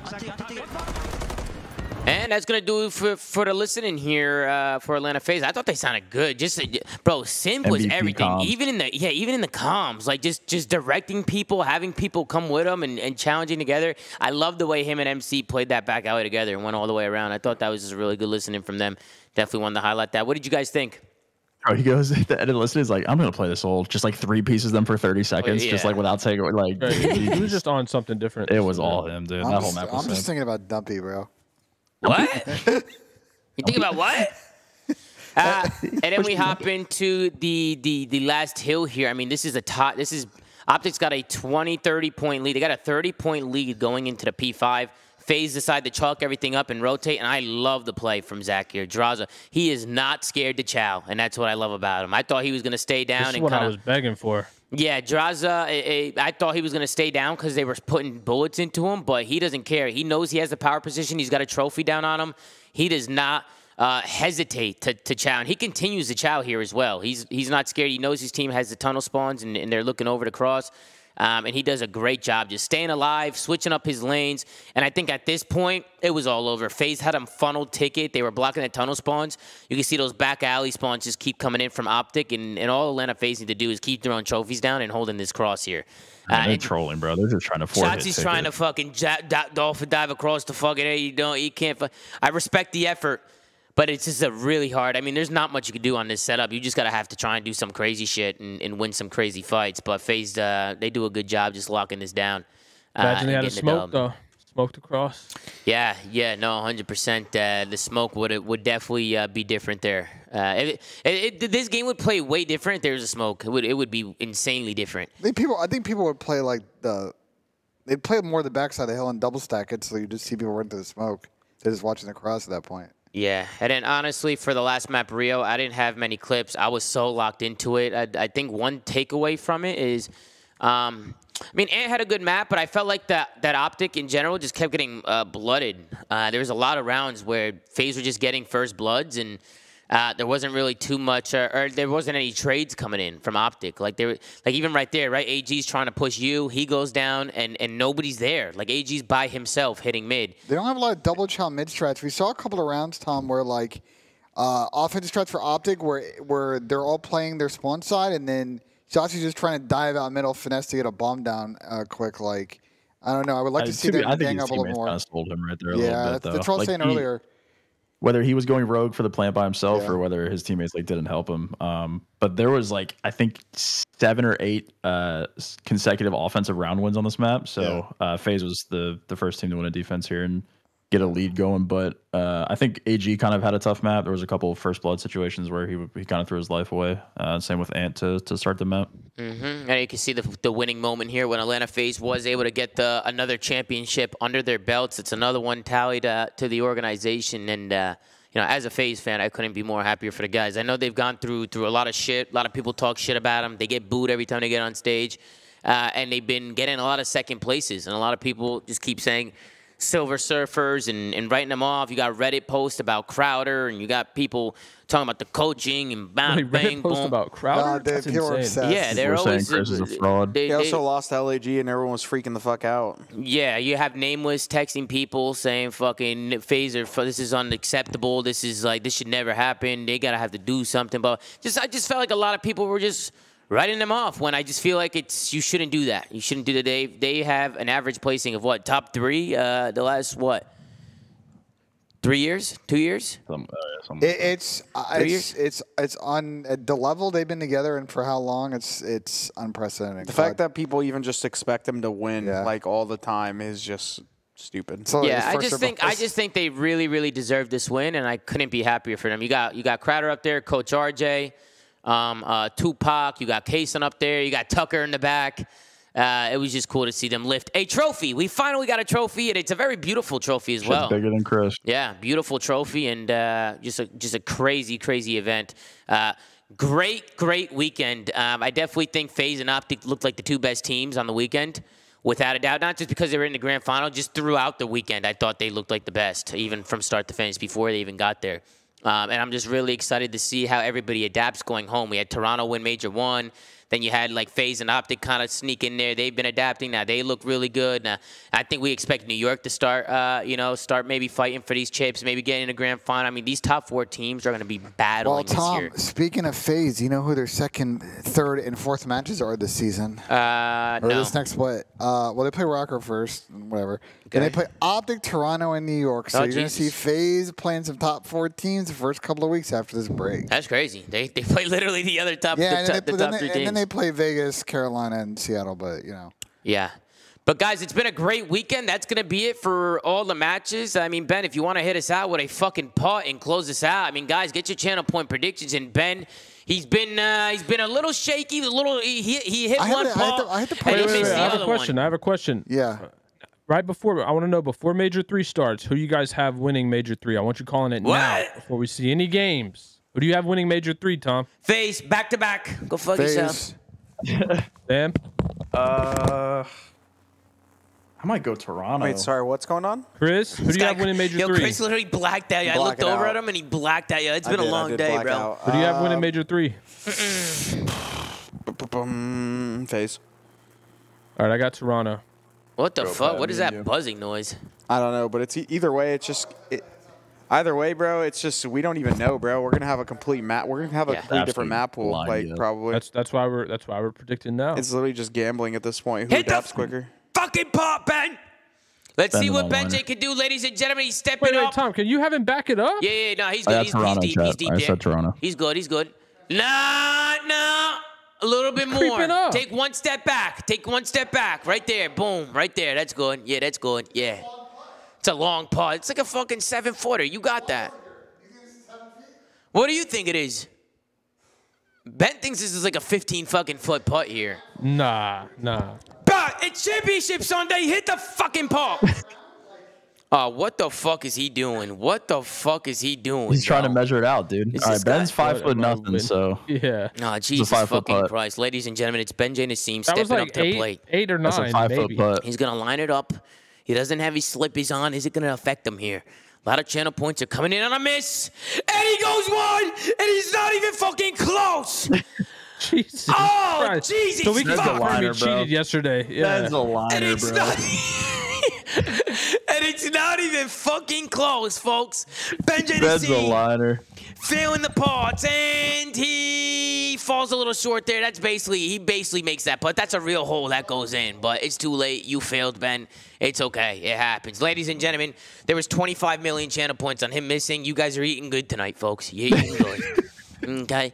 But, guys, before we head out, first and foremost, I want to show a huge shout-out to the panel, Chris, Ben, Sam, and Pat. It's been a long weekend. We've been watch partying. We've been hanging out. We've been having a good time, and I really appreciate you guys. So thank you guys so much. Can I make you lose full? I'm in the middle of, like, I want you to watch something. Blind watch something. We're being wholesome right now, I'm just Benja. being so wholesome. I was about to go so wholesome. and you- Click this. He's going to have you watch the bullshit. Watch. Nah, Ben, by the way, you ended this stage at 75% putting. This bro linked the bullshit. That's pretty good. Bro, Ben, what are you linking me, Ben? I can't even fucking All right, link. I'll show you after the stream. Thank you, motherfucker. Ben's got me checked out, linking me this dog shit ass sport. But guys, yet again, I want to give a huge shout out to Xfinity, the fastest, most reliable internet, best in the business. Give it up for Xfinity, folks, and show them some love because yet again, can't stress it enough, we would not be here without Xfinity, bro. They helped us out a ton.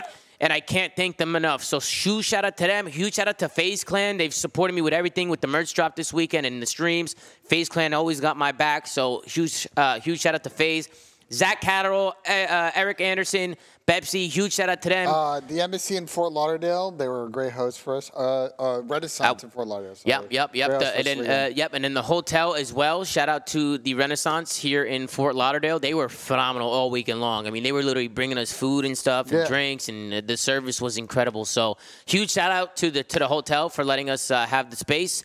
And guys, huge shout out to you guys, man. You guys are absolutely incredible, bro. The energy in the streams this weekend was fucking insane. Both in the watch parties, the shows, everything, bro. The IRL stream, I did an IRL stream. It's uploaded on the ZooMaa Live if you want to check it out. But just everything was fucking crazy this weekend. And I really can't thank you guys enough, bro. It's a long weekend, and I know we're sitting on the couch, but it gets really grueling, and it's really long days, and I don't think if I had the energy in the chat, bro, I don't know if I'd be able to make it, bro. You guys literally make my job so much easier, and I fucking love you guys. I can't thank you guys enough. Best community in the world, bro. So show yourselves some love, and huge congratulations again to Atlanta Faze, Paul Hamilton, and all those guys down there. Obviously, we were rooting for the guys all weekend, so for them to get that W was awesome, man. That was a nice cherry on top. Faze Black also got second place in Challengers, so I was really happy with Faze Black. They made a run, and if they're going to lose, they lost to the Wood Chippers. They lost to Gunless and Classic. They lost to some of our friends, and, I thought Faze Black looked really good as well today. Nikki D, the Faze Reaper, man. The Faze Reaper, man. Nagola, Classic. You know how it gets. But, guys, thank you guys so much for watching this week, and we hope you guys all enjoyed.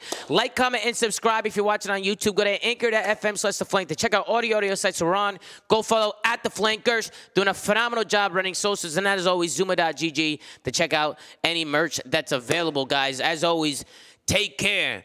Brush your hair. Take it easy. And we'll see you guys next time on another episode of The Flank. Take care, guys. Not again. Oh, Jesus Christ.